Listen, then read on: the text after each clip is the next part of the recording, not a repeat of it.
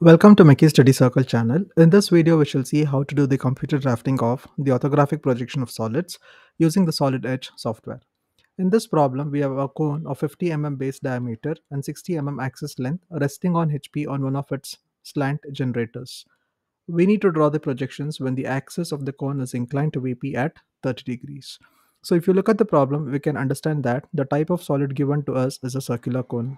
So it is having a circular base and there are slant generators from all the points of the circular base. So this is what is a cone. And the diameter of this particular base of the cone is 50 and also it is having a total axis length of 60 So with this data, we need to understand that it is also resting on the HP on one of its slant generators. So it is not the axis, but one of its slant generators is resting on HP. So here, the condition is not either the edge or the corner because it is completely a circular base.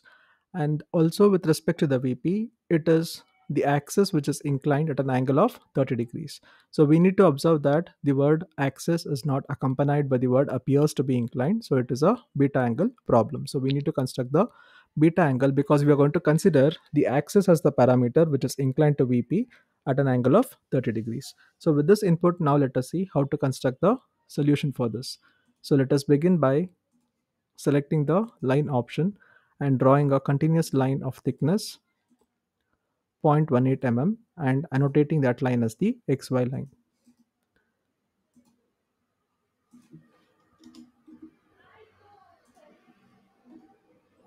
Let us also annotate the planes as VP and HP where the front and the top views are recorded.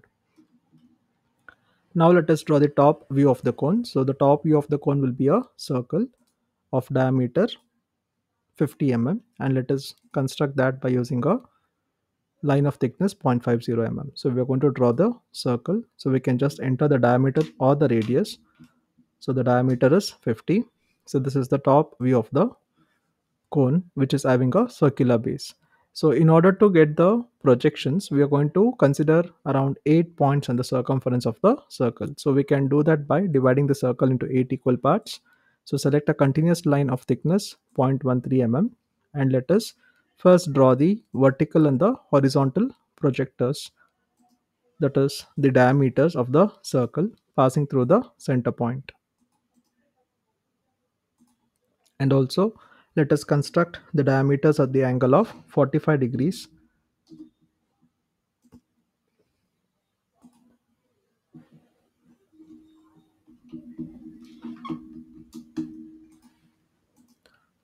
on both the sides. And then let us use the extend to next option and extend the radii to get the vertical diameter and also the diameters inclined at an angle of 45 degrees. So these are the end points which is lying on the circumference of the circle. So let us annotate this. So let us consider this point. So the first point is the point A, followed by the second point which is the point B, C, point D, point E. So AE is the horizontal diameter, and next we have got the other points F, G, and H. So the GC is the vertical diameter, whereas DH and also BF is the diameters inclined at an angle of 45 degrees from the center point of the circle. So we are going to construct these points on the circumference, so which is helpful for us to construct the front view also or the other views in the respective positions of HP and VP. So now let us draw the vertical projection lines to get the front view of the circular cone. So from the endpoints, intersect the XY line.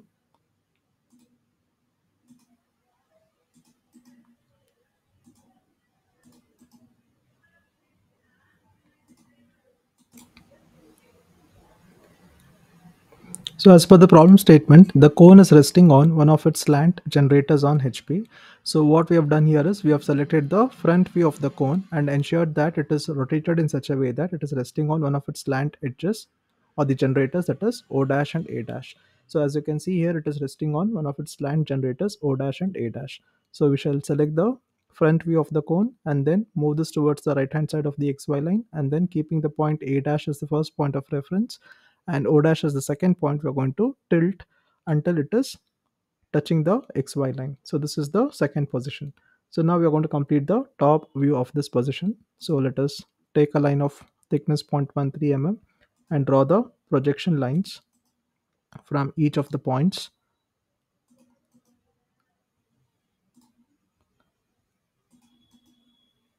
itself. So you can select ellipse by 3 points. So first let me select the major diameter of the ellipse, that is this point and this point, and then any one point of the minor diameter. So I can just select this point, that is the point E. Correct. So this completes the top view of the cone when it is resting on one of its slant generators. So select the ellipse and make it a thickness of 0.50 mm. So now let us take the line option. So from the apex, do not make it a tangent. If you make it a tangent to this point, you can just see that a part of the line is going to go inside the ellipse. So just drop it at the outermost edge of the ellipse. So even this line should be having a thickness of 0.50 mm. Similarly, let us select the line option 0.50 mm. So from the apex, again here you will get the tangent symbol if you just do this. So do not do this part of the construction. You should not draw a line intersecting this endpoint. So just drop it at the first point of contact to the surface of the cone. So this completes the top view of the cone. So you can just see that it is resting on one of its slant generators O and A. So now let us do the annotation. So this is the apex of the cone, which is O, and here we have got the point A.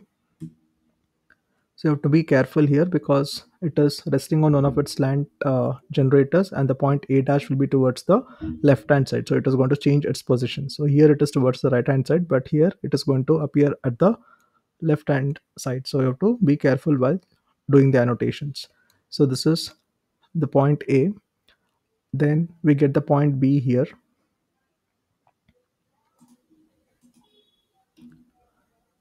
Similarly, we have got the point C, and this is the point D,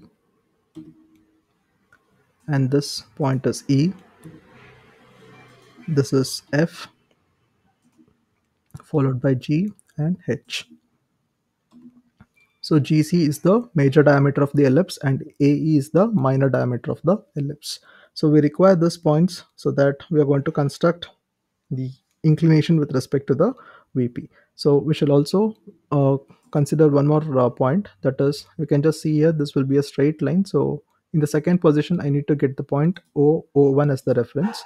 So what I'll do is I'll select the line option, and from here till here I'm going to construct the line as broken lines so that I get the axis point O1. So here consider the thickness to be 0.13. So this is the point O1. So we have to construct the beta angle now. So what we can do is we shall go for the line option again, select a line of thickness 0.13 mm. So first draw a line of any arbitrary length, and the original length of the axis is 60 mm, incline at an angle of 30 degrees to the VP as per the given condition. So from this end point of 60 mm line, let us draw the locus line. So this is the locus of O1. And now we are going to measure the axis, that is from O1 to O, which is equal to 55.38 in its second position. So again consider the line, or go for the arc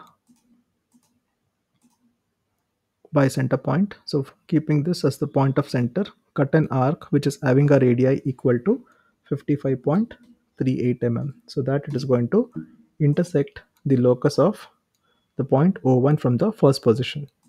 So from the point of intersection of this locus and this arc connected back to the initial point O, So this is the original axis length, which is equal to 60 and the inclination is 30 degrees. And this is the new axis from the second position, and the inclination of this is 33 degrees. So the beta angle is 33 degrees. So we can also trim the projection lines here in the second position, so which is not required for the constructions. So whenever we are going to select the cone for the second, that is the third position with respect to the VP, ensure that you select the inner rectangle also. Only then you'll be able to get these points to complete the projections from the top view to the front view. So for time being, let us just trim all these lines so that we are able to select only the cone with the inner and the vertical projection lines, and we have also got the point of intersection. So now we shall complete the front view of the circular cone. So select the curve option,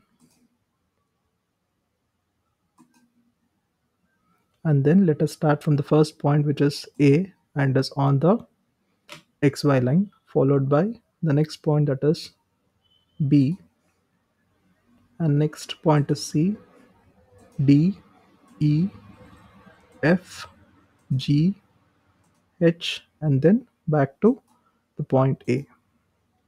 So this has to be the line with thickness 0.50 mm. So with this we complete the front view of the circular base of the cone. So now again select the line option of thickness 0.13, and then from the point A to the apex O, we are going to join the line.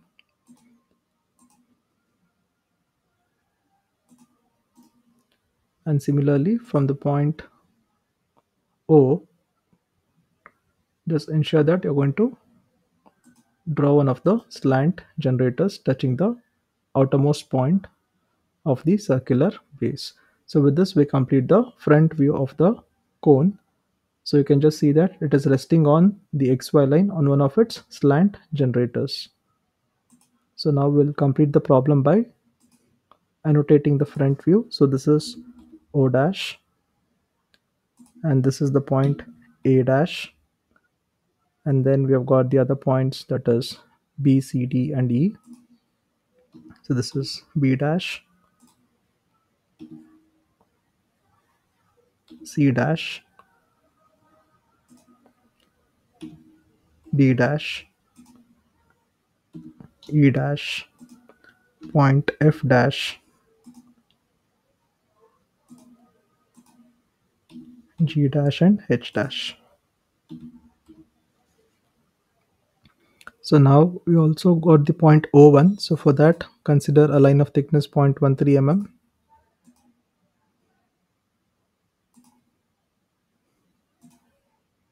So now select the center line. So from this point, let us connect it to the axis point. So this marks the axis of the cone. So annotate this point as O1 dash. So with this we complete the construction of the solution for the given problem statement. So to summarize, we have got a cone, and the diameter of the circle, which is the base of the cone, is equal to 50 mm. So you can just select either the horizontal or the vertical diameter and show the dimension. So this is 50 mm, and then the axis length is equal to 60 mm. So it is resting initially like this, and then in the second position it is resting on HP on one of its slant generators, which is O dash A dash, and then we have completed the front and the top views for this. And in the next position he tells that it is having its axis inclined to the vertical plane at an angle of 30 degrees. So we are going to consider to construct the beta angle problem, and so we are going to consider the construction of the beta angle, which is equal to 33 degrees, and then we select this top view of the cone, move it towards this 33-degree line, and then draw the horizontal projection lines and the vertical projection lines, and then complete the front view of the cone.